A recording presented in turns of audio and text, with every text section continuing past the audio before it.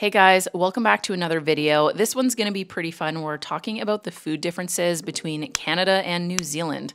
Now, a lot of these terms, a lot of these things are probably not going to be that strange if you're from somewhere like the UK or Australia, but if you're coming from North America or maybe other countries, some of these might surprise you.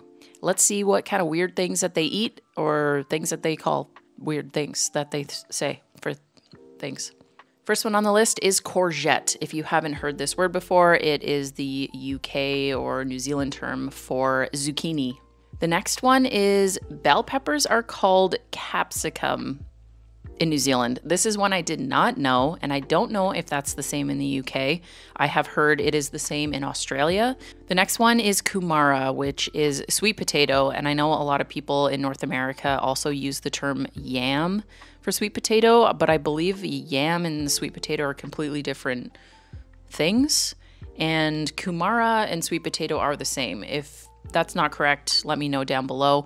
But I bought a kumara last week and we ended up cutting it up and cooking it. It tastes exactly the same as a sweet potato, so I'm pretty sure it is the same thing. Now let's talk about cheese. If you're a cheese connoisseur like myself, I love cheese. I never want to live without it. It's my favorite thing in the entire world. You're gonna notice some differences when you come to New Zealand.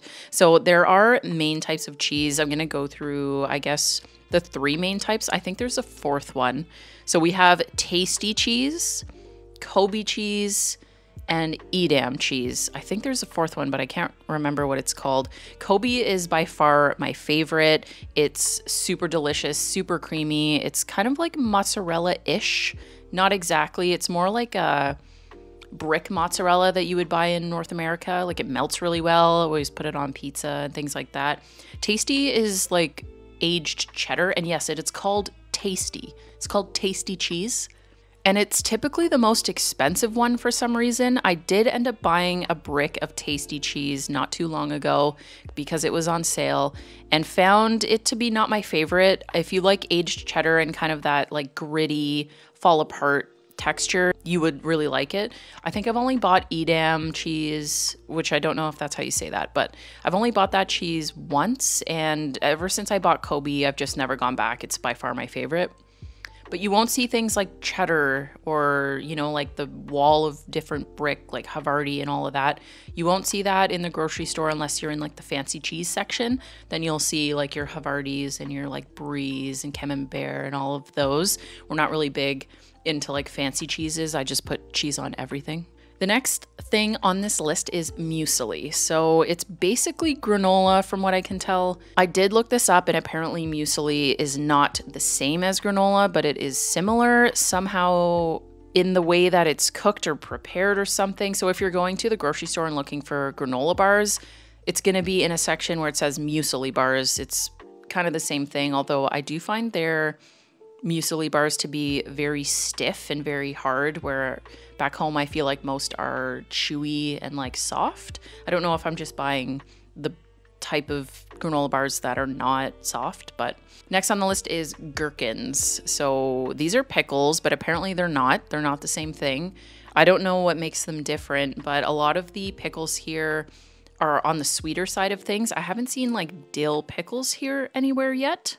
I don't know if that's like a special thing to find that, or it's in like a different section, but in the section in the grocery store where there are pickles and everything like that, they're always called gherkins, and I think the UK uses that term as well. Let's talk about condiments. So you can find ketchup here, you can find like regular mustard and mayonnaise and all of that, but it's not quite the same. So they don't call ketchup ketchup unless it's being marketed that way. There are a few brands in the grocery store that say like ketchup on the bottle, but they do call ketchup tomato paste, and I don't find it tastes the same at all. I find it like way more on the acidic side. I don't love ketchup, just normal ketchup back home, so this is not a big deal to me, but it does not taste the same. If you buy a bottle of like branded ketchup here that's called ketchup, it doesn't taste the same. Usually when you're going out and you're going for like a burger and fries or something, you'll get aioli on the side, which in my opinion is far superior to ketchup any day, so I'm totally fine with that.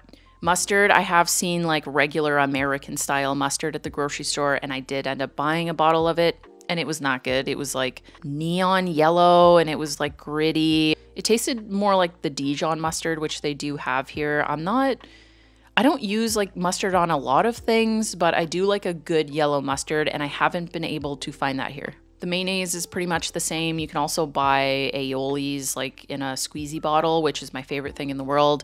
Highly recommend if you like garlic. They do have something called tomato too. I'm sure we have that back in North America. I just haven't seen it, but it's basically tomato sauce or ketchup mixed with mayo, and it's like in its own little squeezy.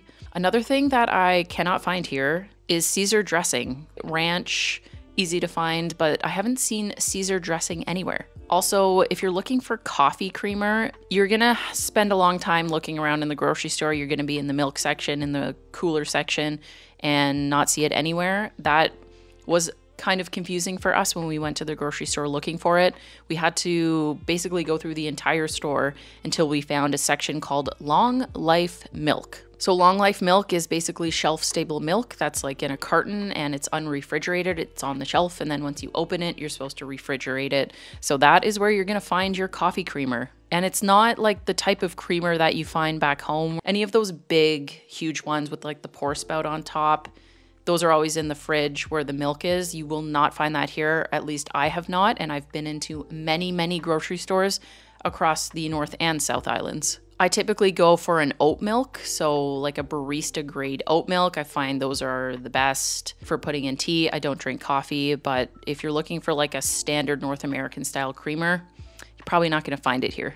They do have like regular milk in the cooler section if you don't want to do the whole like long life milk thing. Another thing that you might be surprised to find on the shelf are eggs. There is an aisle in each grocery store that has eggs on the shelf. They do not put them in the fridge, although I have worked with people who are from New Zealand and who say that they put their eggs in the fridge at home. So I'm not sure how popular it is still to keep your eggs on the shelf and not in the fridge. That is something that might be a little strange if you're looking for eggs.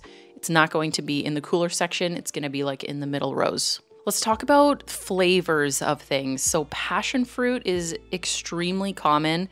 You're going to find like passion fruit ciders, cheesecakes, yogurts, ice creams. There's so many pastries too, actually. You're going to find a lot of passion fruit flavor.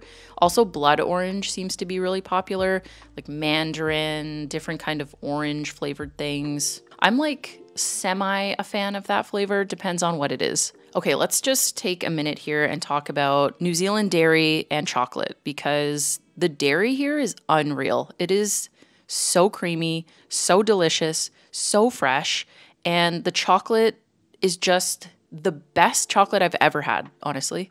There is a brand here called Whittaker's, which is a New Zealand brand, I believe, and the best chocolate, unbelievable. You go into the grocery store and they have these bricks and they're massive, and there's all these different flavors and they are so delicious. They are so worth it, you guys. I mean, I haven't had any better chocolate in my life anywhere.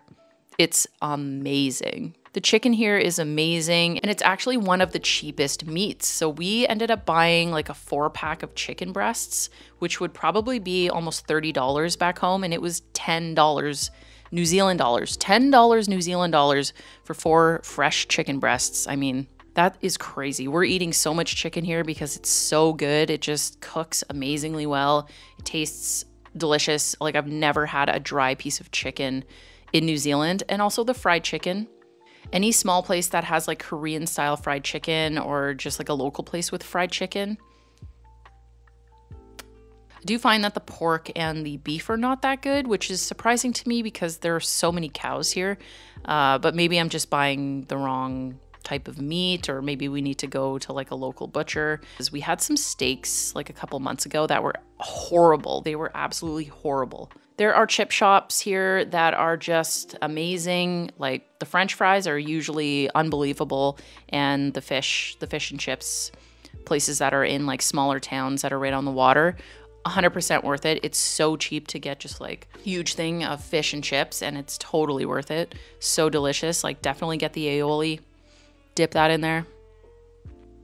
The food here is actually incredible. I mean, we don't venture out into any kind of like fancy type of eating. Like, we're usually burgers and fries type of people.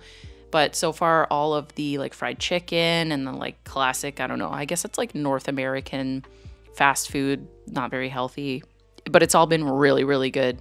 It can be expensive depending on where you go. Like if you go to a sit-down restaurant, it's probably like 25, 26 bucks for a burger and fries. So if you guys have any cool food things that are different from North America to New Zealand, definitely leave me a comment down below. There's all these things I want to try. We love food. We love to experiment with things. So thanks so much for watching, and we'll see you guys soon in the next one.